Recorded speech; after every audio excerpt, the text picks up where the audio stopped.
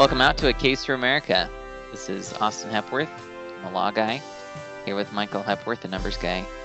We love America, and we like to talk about the things that have helped make America what it is.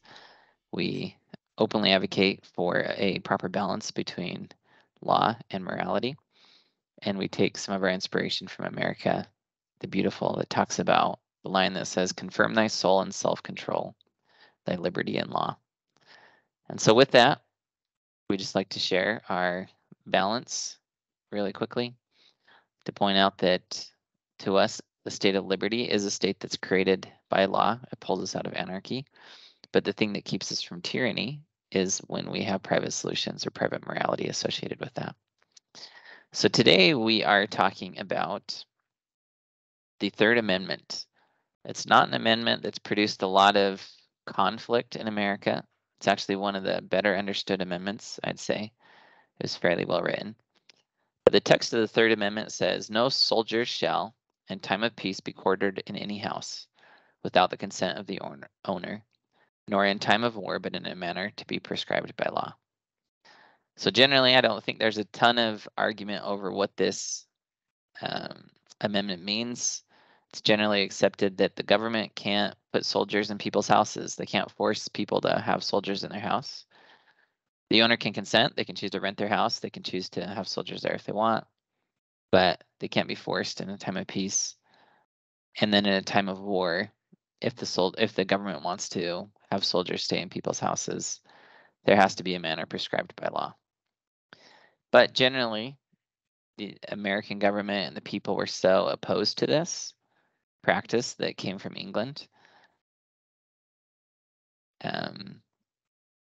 They didn't really do much with this. You might find some situations in the Civil War where there were some use of property or other things. But even then, some of that goes back to the South had declared that they were separate from the Union. And so I don't think that all of the constitutional rights were necessarily followed in respect to the South. But in general, there's not a ton of court cases over this. There's not a lot of argument. And so most people just see it, kind of nod to history and move on. But today we want to talk about what we feel is one of the principles underlying this that actually helps make America the land that it is, and that helps make America an amazing place to be.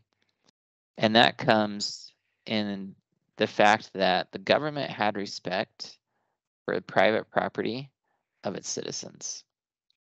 And there were restrictions put in place by the founders to say that the government couldn't just willy-nilly use private property, take private property however it wanted to, that there were restrictions on that.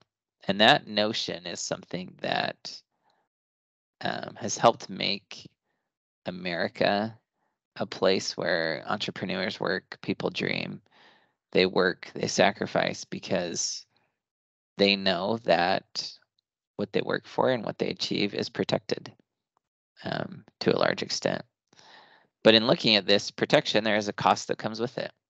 And so even if we look at the number of soldiers, for example, in America, the government has to house those. So if we look at the number of soldiers, we look at the number of homeless people who don't have homes, who get excluded because of our property rights. It's interesting to start to see some of the costs associated with the benefit of private property. So Michael, what are some of those, what are we looking at in terms of soldiers, homeless, other things like that? Yeah, we generally look at active duty soldiers. There's a lot of soldiers in reserve, but they generally not full-time in the military. But there's about 1.4 million active military personnel as of 2022 in the U.S. So in comparison to the population, not a large number, but that's a large number of individuals that need to be housed, 1.4 million. And then as of 2022, there were 582,000 Americans that were considered to be homeless. That's kind of falls under two definitions. One of them is sheltered people that are living in places like transitional shelters, safe havens, domestic violence shelters. And then there's the unsheltered individuals who are living in outdoors and cars, abandoned buildings, other places. So definitely a estimate as far as the unsheltered go, but somewhere in the range of, 582,000 people. Yeah, and it's super interesting to think about what it really means to have private property rights. We mentioned this a little bit before in a past episode, but we've taken the position that it's morally appropriate to say this is my property. And what that means is we can exclude people from it. So think of your property. If a homeless person came and started camping on it, most likely you're going to call the police and say, hey, they can't be here. And especially if a homeless person came into your home and said, hey, you've got an extra bedroom, I want to sleep here. We're going to say, whoa, whoa, whoa, no, this is my house. Nope, nope, nope. And no matter how sympathetic we are to the homeless situation, no matter how much we want to help, I don't see most Americans opening up their home to the homeless. There's safety concerns for many people. There's other concerns. This isn't to say that all homeless are unsafe. It's just to say that some of them are, and people can't discern which ones are, which ones aren't, which creates a general fear. And even out of homeless advocates, I see people that work tirelessly for it. We still have this kind of safety or security that comes by having our own home and our own place to be. And that's important. And America feels it's important enough that even when it's freezing cold outside, we can say to someone, sorry, you got to figure out where to be. People die on the streets. These things happen. We pay a lot of money for housing for soldiers. And that's a tax burden. That's part of the burden of what we bear as America. But I don't think most people even bat an eye at it or are concerned about it, because deep inside we realize there's something that comes through private property. And so when we look at that and start to think about the fact that the founders said, yeah, you can't use our houses. These are kind of sacred spaces, even against the government. And even if there is a war, and even if there are troops and other countries here, and there's people fighting for our freedoms, we're still going to put restrictions on it. You can't just take it. You have to follow the law associated with it. And the founders did give the government the ability to pass some laws if they wanted to define when they could house soldiers or when they couldn't. But again, historically, it's just been a right so respected that there's never been much associated with forced housing of people. We currently, though, see from a principle perspective, if we look at it and say, okay, they talked about it with soldiers because that's one of the most compelling justifications to override personal property rights. But during COVID, when hotels were empty, there were some cities that said, hey, there's a lot of homeless people. We don't want them congregating and spreading COVID. So hotels, we're going to tell you, you have to let people in. You've got rooms, let them in, let them separate. And some people viewed this as akin to being forced to house soldiers. They said, well, what's going on here? We can't be forced to do this. And most of that, to my knowledge, kind of boiled over. There was talk, there was discussion, maybe some efforts at it. There's probably some that were willing to do it. Some governments paid for it. But that's something that we saw a little blip of during COVID. But again, something that we really haven't seen much of from a principle perspective associated with this. However, we do see friction arise in these areas with things like HOAs. And we start to realize that we start to question, if you live in an HOA and an HOA has ever cited you for the color of your door or how long your grass was or putting in the wrong tree or the wrong fence type, or denying your application for solar panels, you start to question, do I really own my property? What's going on here? And for a lot of people, when the rub comes, they start to feel this tension between good old fashioned private property ownership versus where things are going. And in some states and some cities, it's very difficult to find property without an HOA associated with it. And so this is a factor that, as we start to look into, it reveals some about this balance that we look at of saying, how far can we go with things? How far shouldn't we go with things? And one important thing to understand about HOAs is that the government isn't the one making the rules. It's private parties through private contract. And so in theory, the Constitution does not apply to HOAs and what they do, because the Constitution prohibits the action of the state. And so we have a scenario where people that aren't government have created rules and put those in a contract that's associated with your property, and then they start to regulate all kinds of things. And Michael, I know you have some experience with HOAs. Kind of curious to see, your thoughts on some of what may make sense to regulate, some of what rubs people wrong. Some of your feedback as it relates to HOAs and property ownership. Well, and I think the interesting aspect to it is just the lack of understanding people have about what it means to be under the rules set up by the HOA versus something set up by the state or the federal government. Lots of people view HOA rules or covenants as infringing on their property rights, not quite understanding that it's not, as you mentioned, it's not coming from the state or from the federal government. It's almost like a private contract. When you purchase a piece of land, there are rules associated with that piece of land that you've purchased that you come under. You have to abide by those when you purchase the land. But there's discussion about how far should they be able to go. You've pointed out instances to me where HOAs tried to ban the flying of any flag. Can you via private contract say you're not allowed to display the flag of the country you live in or the state you live in? Or is that more of a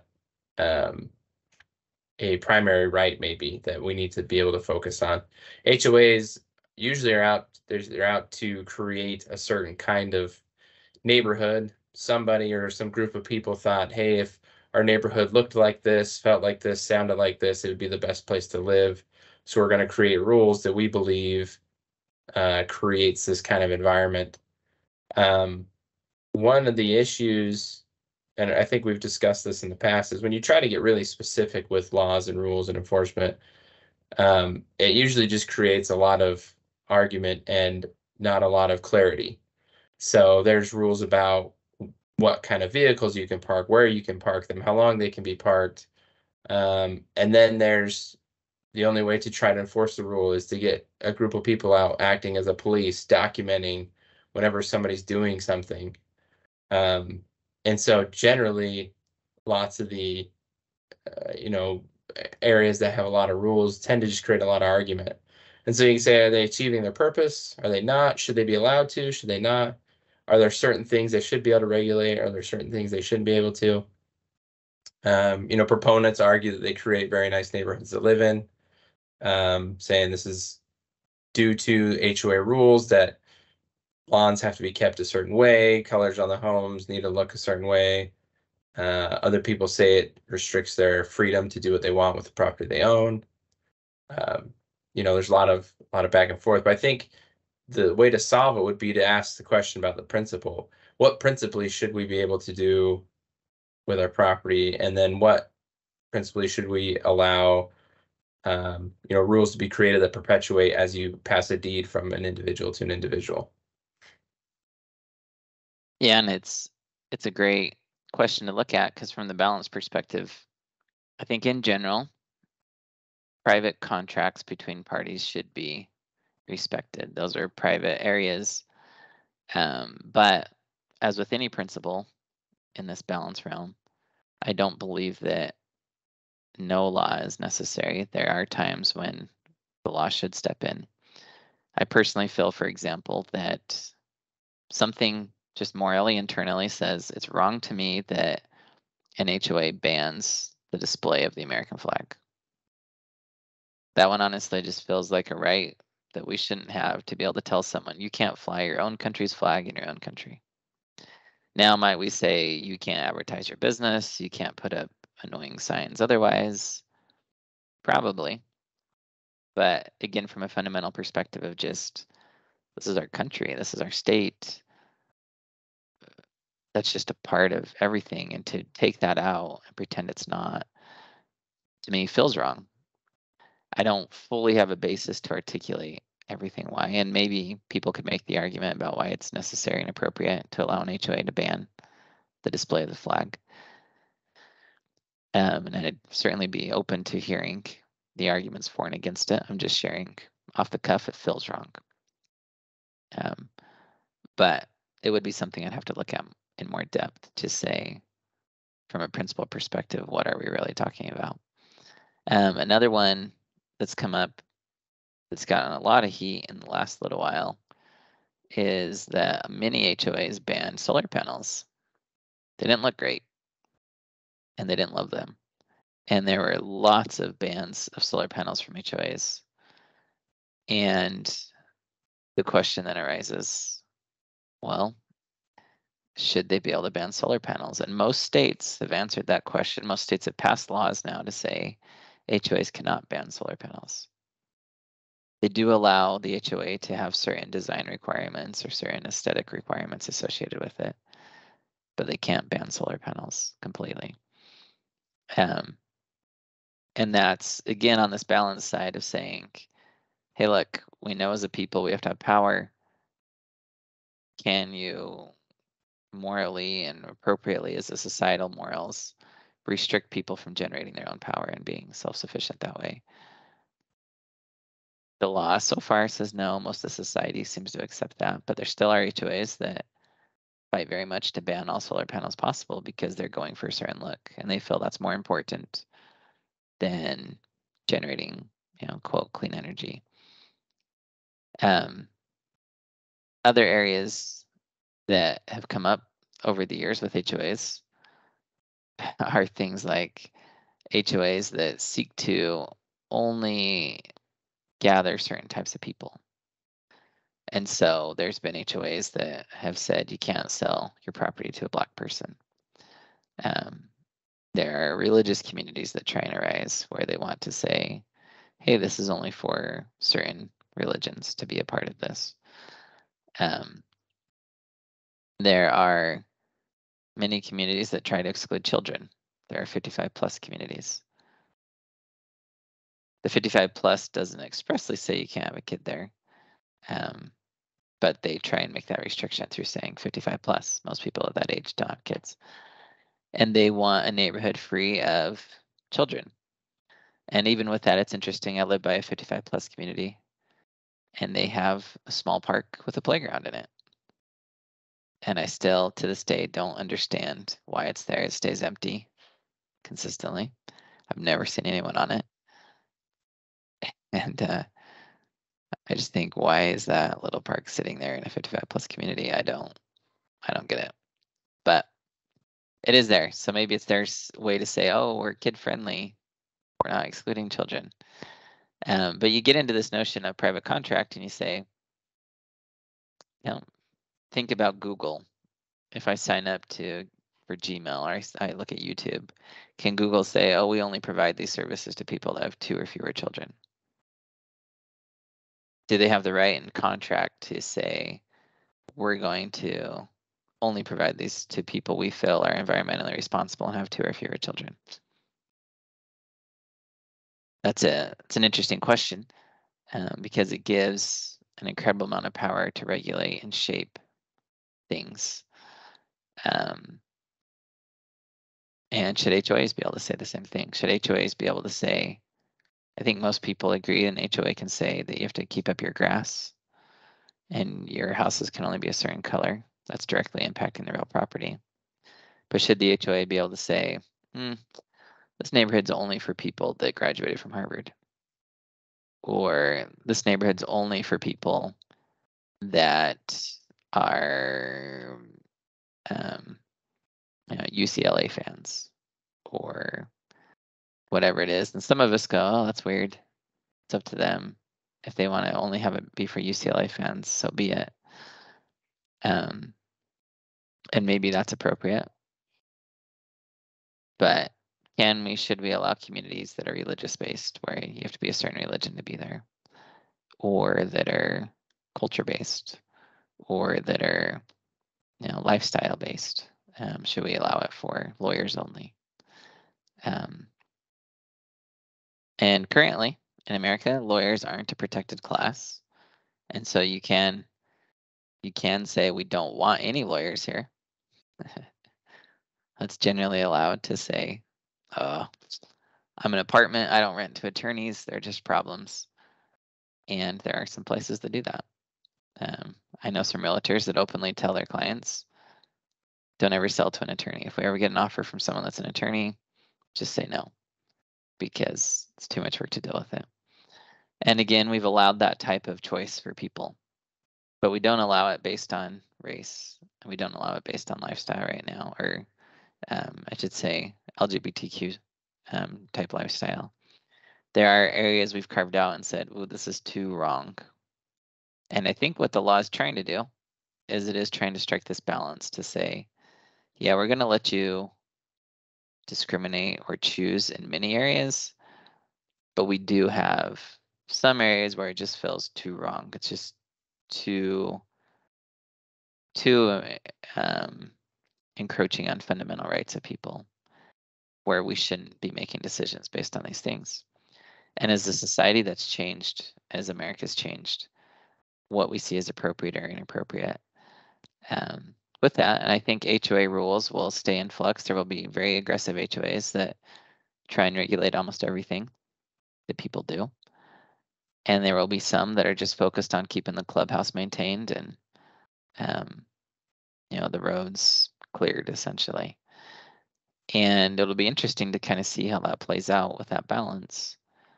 But to us, it's a principle that we need to look at and say, to really understand private contracts and understand that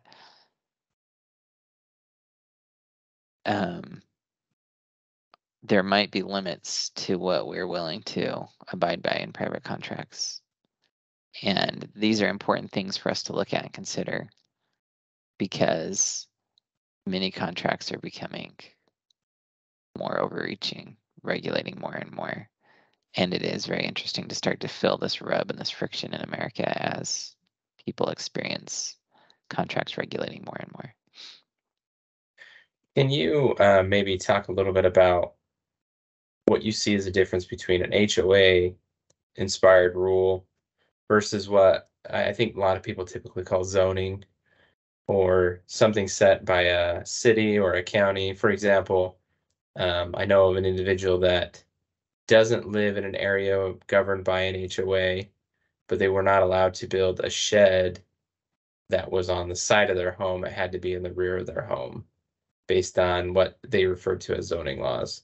Or I know of a place that is governed by an HOA, but there are what are called utility easements at the front of the property, where water, sewer, even communication companies, your internet and such things, can come in and dig and run lines without your permission, even though it's on your property. Can you kind of tell us the difference there, what we're looking at? Yeah, it's a great thing to note. So HOAs, in theory, the way the HOAs are created are generally through a process where there's one owner for all the land. So usually what happens is a developer comes in, they buy all this land, and there's one unified owner, and they say, we're only willing to let other people buy this property if they buy it subject to certain conditions. And they put those in what are generally called CC&Rs, or covenants, conditions, and restrictions, that go on the property. Other states may have different names for them, but generally it's something along those lines, that these documents get publicly recorded. And one of the things to know about real property is that the nation made the decision early on that it was important to be able to actually put in some restrictions that could go on forever. But that the only way to really make that fair to someone that was buying property subject to certain conditions was to have public notice of it. And so America created a system. Every county or state, depending on how they do it, has a recorder's office. The recorder takes all these documents, all these conditions that get attached to land, and they record them. And anyone can go look. Anybody can go see your property. Anyone can go see your mortgage. Anyone can go see a trust deed that's on your property because it's all public. And that has been considered necessary in America to give public notice so that they consider it fair to bind purchasers to what was there. And the real reason that was necessary was because at the beginning, if you had two parcels and a farmer was selling one and the other said, well, the only way I can get to my parcel is if I cross over yours. Give me an easement to access it. And the farmer says, sure, you're only going to walk over it twice a day. Totally fine. It's still my property. I do whatever I want with it. But you have the right just to walk over it or drive over it or ride a horse over it or whatever the easement says. And that's something that the person buying the parcel of property that needs the easement says, well, I need to make sure if I'm going to put the time and money and effort into building a home and doing all these things that you can't just come take this easement away. And so these get recorded against subsequent purchasers. So if the original farmer that granted the easement sells his property, the new owner still has to honor that easement, even if he doesn't like the neighbor, because they did make an agreement and both acted on it, and the law is going to enforce that. That is, you can look at in the private realm, and we'll get to zoning in just a second here, but the private realm, you can do something like that. Your employer, for example, may say, hey, here's a phone. If you want it, you got to pay $200 for it. We'll get you the rest. But at the end of things, you need to give that phone back to us if you stop working here. The employer, there's not a way to publicly record those types of conditions with a phone. That's just a contract between the two parties. And so if the employee then takes that phone and sells it to someone else, the employer probably can't go recover the phone from that person that bought it. But they can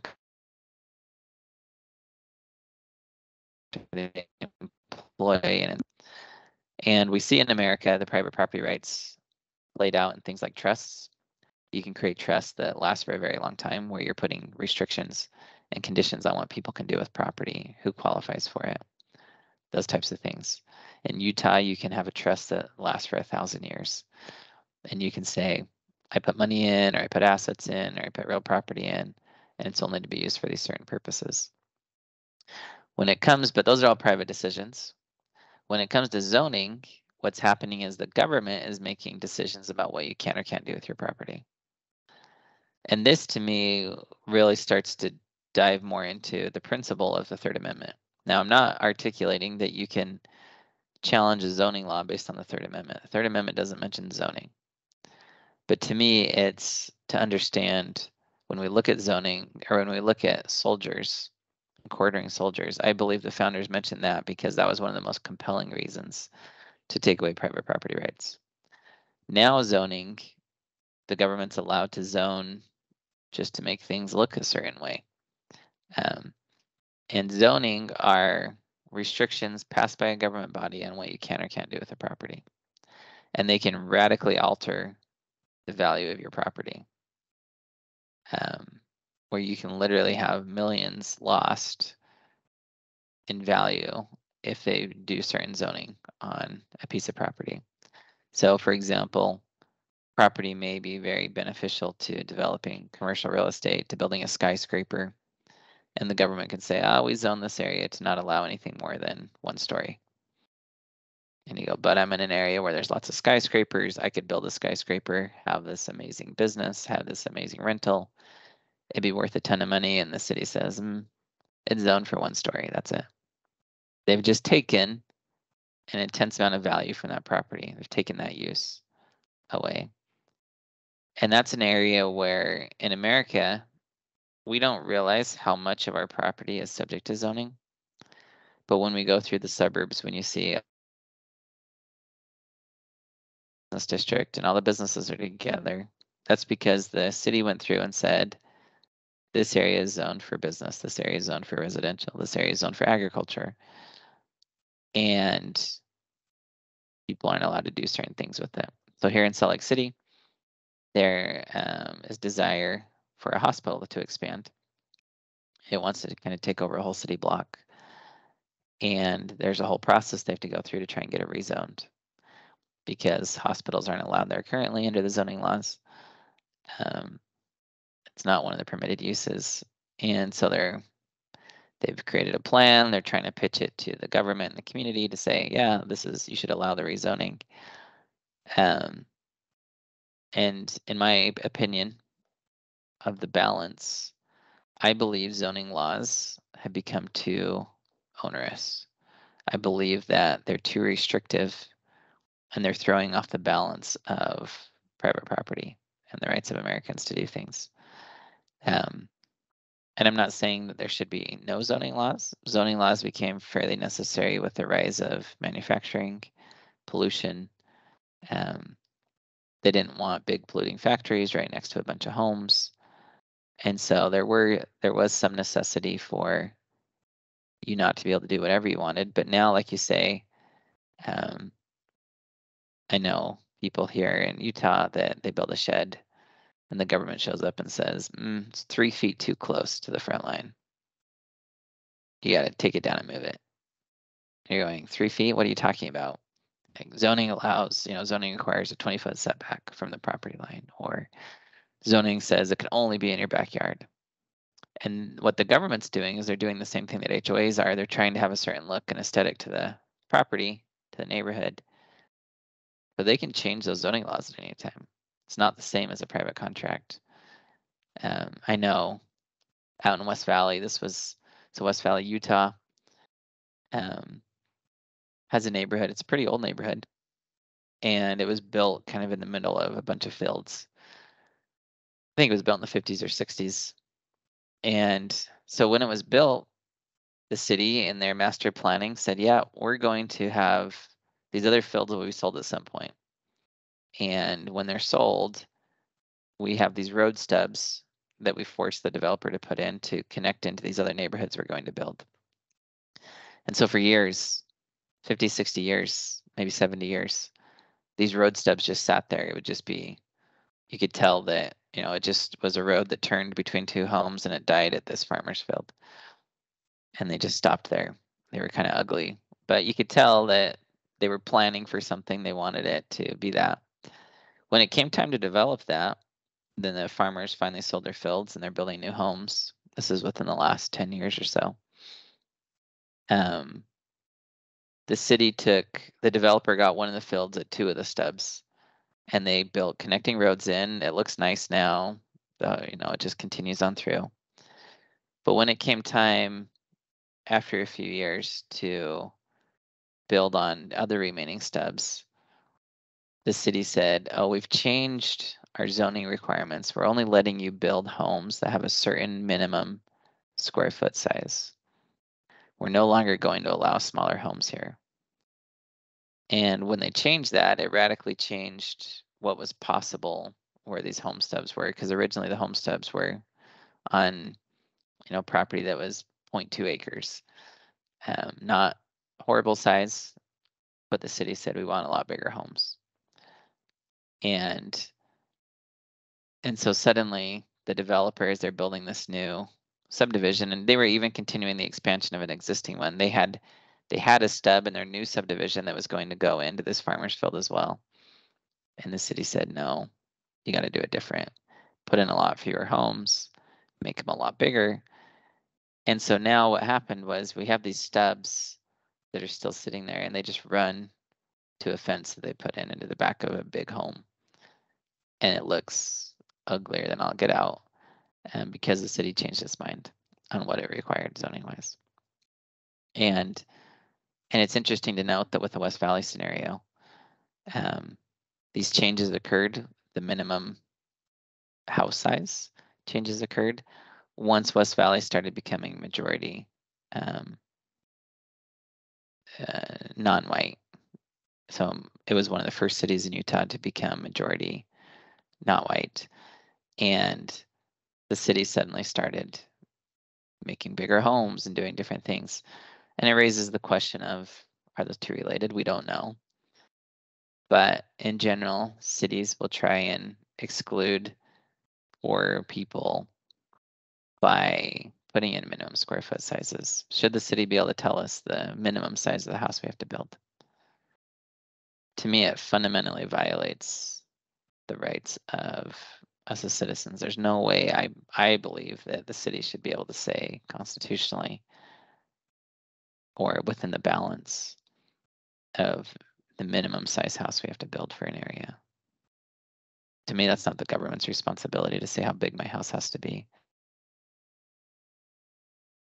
Issues with zoning where cities for years have required businesses to put in green space, and they have these little strips of grass and they're wasting a whole lot of water on it. And in Utah, in a desert, should the government be mandating that we put in water sucking green space? And HOAs, it's actually one of the big fights right now in Utah is, can HOAs require you to water your lawn when Utah's in the middle of a big drought? But again, that's one where the cities say, oh, you have to have a front yard. Zoning can say that. You have to have a front yard. You have to take care of it. Why? What if I choose to have rocks because we live in a desert? And so we are in this flux point of a lot of conflict, and cities are flexing their muscle through zoning. They're getting creative about the zoning requirements they pass, telling you what you can or can't do with your property, down to whether you can, they're even saying right now, one of the ways they flex their muscles, and this is where I get very concerned about HOAs and private contracts, is they'll tell the developer, we'll change the zoning on that to residential, but only if you put in your CC&Rs X, Y, and Z. And so the city, West Valley for example, will say, we're going to mandate that you put in your CC&Rs that all homes have to have a certain exterior. But that's a condition that came from the government in exchange for the right to build a home. And so the government at the end says, oh, it's a private condition. It's in your CC&Rs contract. Too bad for you, you agreed to it. But it wasn't the developer that wanted it. It was a development condition exacted by the cities and the counties in order to build. And that's something we're seeing very consistently. Right now, it's kind of a game. When a developer goes into a city, the city says, all right, this is what we want. And the developer says, well, this is what we want. We want to make a bunch of money. We don't really care about the neighborhoods. And the city says, yep, you want to make a bunch of money. We want these things. We want it to look this way, to be this way. We want a certain type of people. And so put this in your CC&Rs. And we're getting to this place of a very unhealthy private-public partnership. We see the same thing with COVID, where suddenly Google will say in its terms of use, yep, you agree that we can track you. You agree that we can use location services. And then suddenly Google just says, okay, government, these people agreed that we could do this. So here's all their data for, tracing people, tracking people, knowing if someone's infected, where they went. And I remember, I actually took some screenshots of some announcements that came up and said, Google's joined the fight against COVID. They're sharing your data with Utah government. And it wasn't news sources telling me that. This was coming from Google. They were proud of it. But we get to this place of the government's realizing, oh, maybe I don't have the ability to say certain things. But I don't have to. I'll just tell the developer, we won't give you the go-ahead to build unless you put in things that we want. And then they put it in. Then it's a private contract. And the government's doing quite a bit of manipulation right now through private contracts. And even if you think about it, you think about the Third Amendment. Could the government circumvent the Third Amendment by saying, oh, HOA put in your contract that all people agree to quarter soldiers in their houses? Currently, that's something that they would do. And I think this all should give us a pause to think about, again, the song America the Beautiful. Confirm thy soul and self, control thy liberty and law. There's a balance here where too often we look at the government and big businesses and say, well, what are we supposed to do about it, right? But I think we should take a conscious look at, number one, what we're demanding of our government, what kind of results we want to see out of them. And number two, what is our purchasing decision saying about us? In that, hey, are we really looking at the places that we're moving to or buying homes with, or the kinds of technology we're using? How much responsibility are we taking for our decisions that is giving power to some of these groups? And there's a balance between seeking redress from the government to stop some of this overreach, and then looking to ourselves and saying, can we do something more individual each day? Can I be accepting of maybe a less than ideal living condition?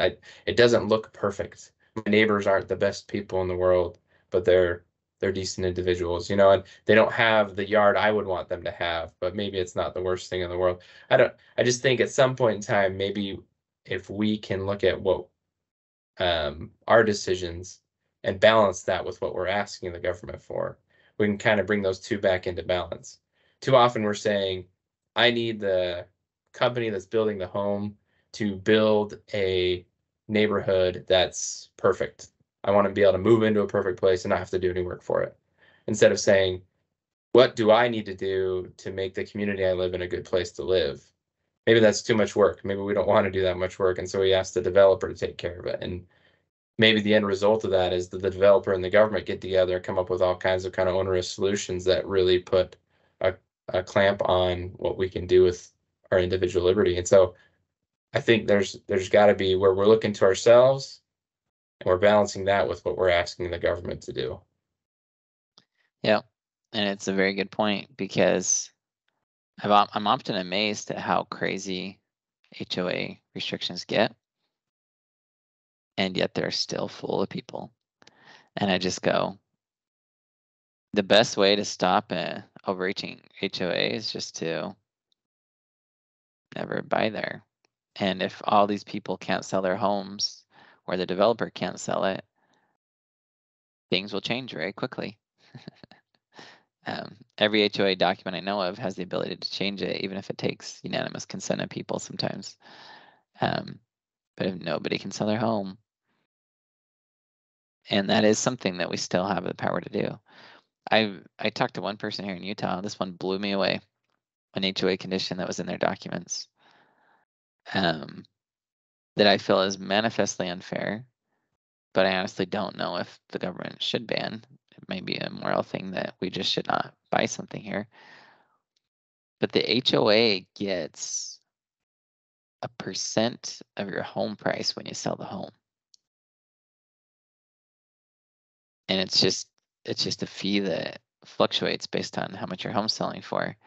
But a certain % of your house sell price goes to the HOA when you sell. Every time someone sells on that HOA, the HOA is collecting a % of that equity.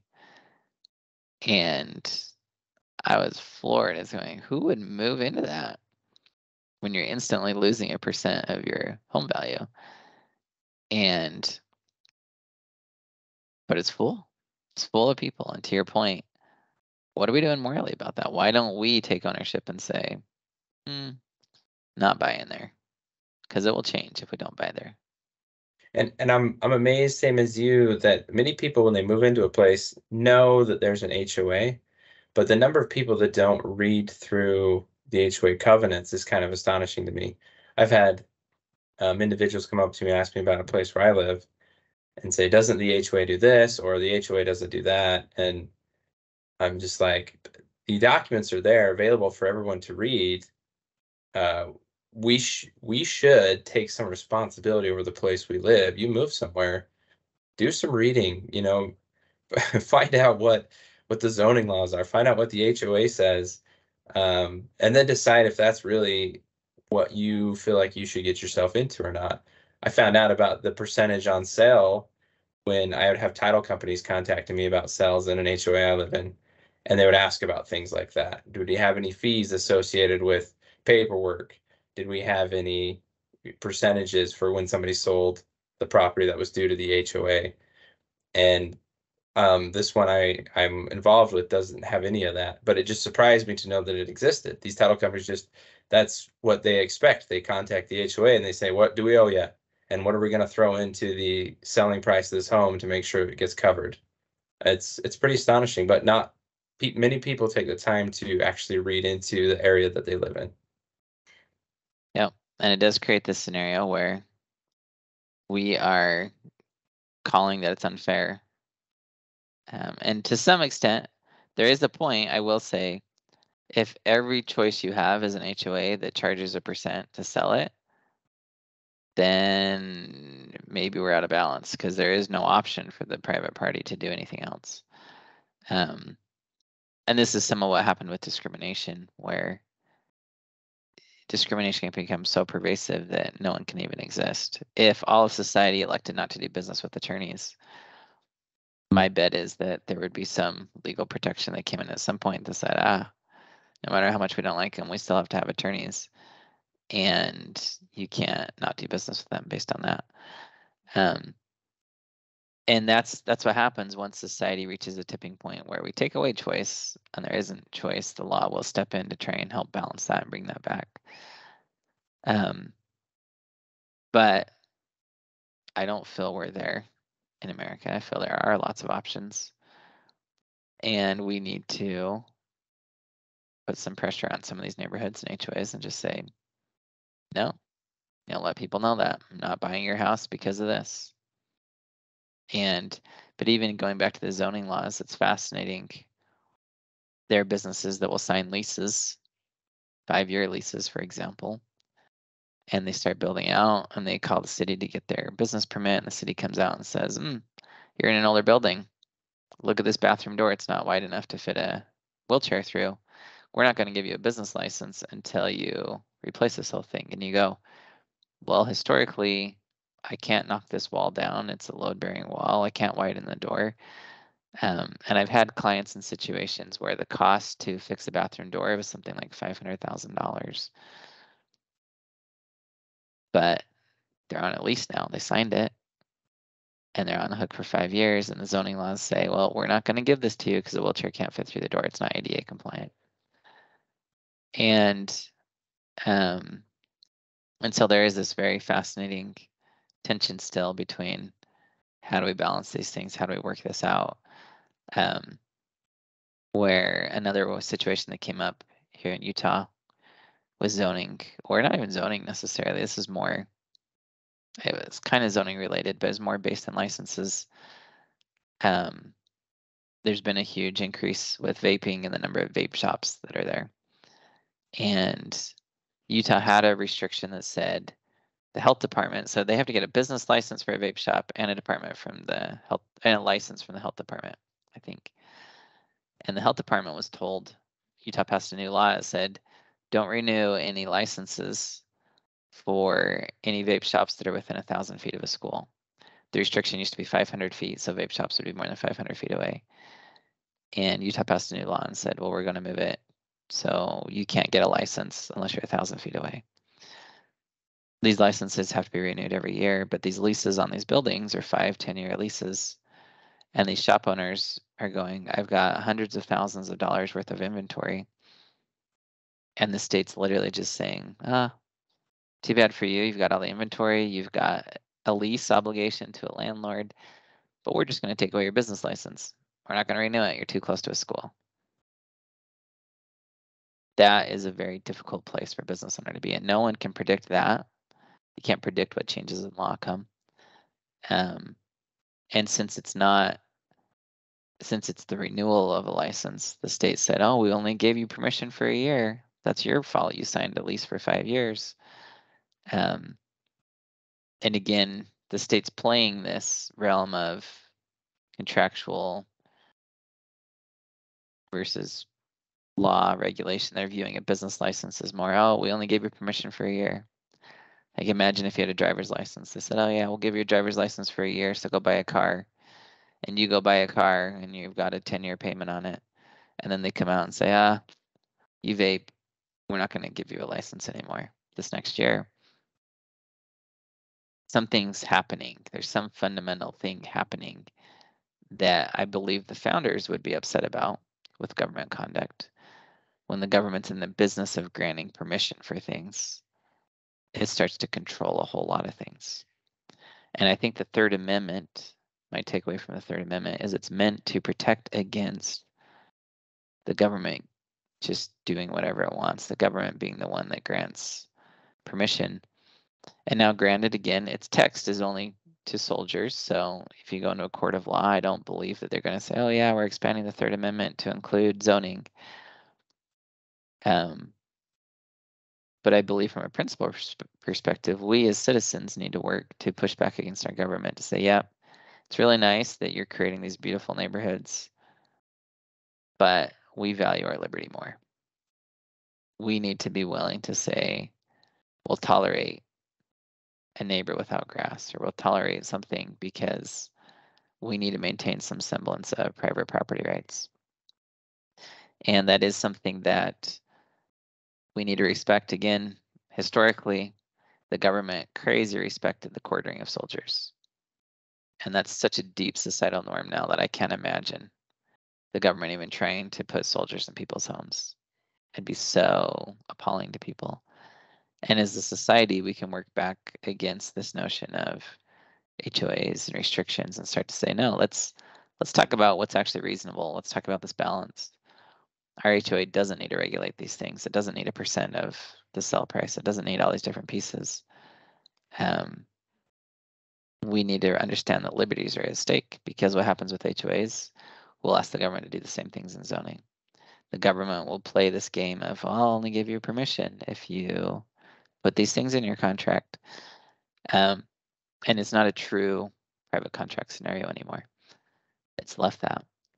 And we won't go much into this today, but this will lead into our discussion next week. Next week, we'll be talking about the Fourth Amendment, searches and seizures. But when we talk about property rights and zoning in New York City, the zoning laws say you can only have a certain number of people on your property at any time. And people like to hold parties. Those parties often exceed the number allowed in New York. And so this Labor Day weekend, we're filming this. This one actually comes to us from Labor Day. But the New York City announced they'd be flying drones to count the number of people on properties to know who is out of compliance with these zoning laws. And that, again, becomes this thing of, wow, where are we headed? To me, it feels like we're out of balance at this moment. We're not to tyranny yet, not pretending that, but we're out of balance, and things start to go south when we get out of balance. So we'll tie more into that next time. But we certainly, as we look at the Third Amendment, again, to me, it's the principle, the teaching of it, to understand what makes America what it is. And the notion of private property, I guess we didn't mention this explicitly, but when we know that we own property, it changes our incentive to work. And that incentive to work is one of the things that has made America amazing.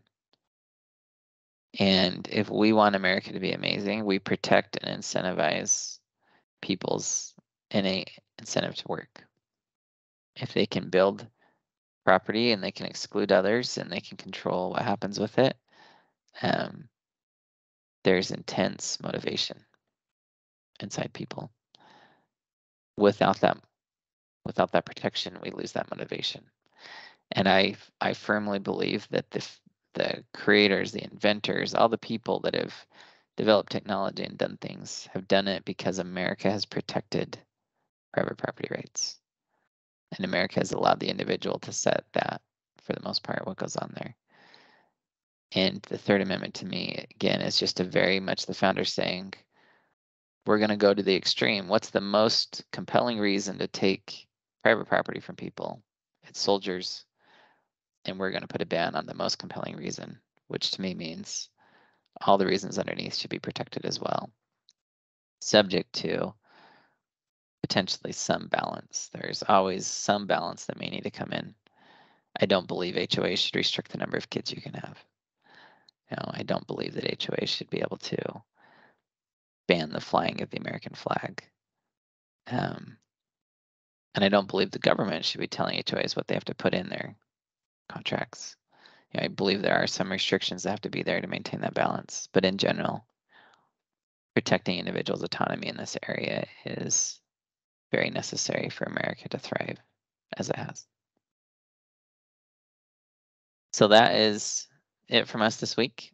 We look forward to talking to you next week and focusing on the Fourth Amendment. The Fourth Amendment might take us a little while to get through, but we will start on that, as there's quite a bit to digest there and quite a bit that comes into play with privacy, technology, all kinds of things. A lot of friction in the Fourth Amendment area in America today. So thanks for participating, and we will see you, or we will talk to you later.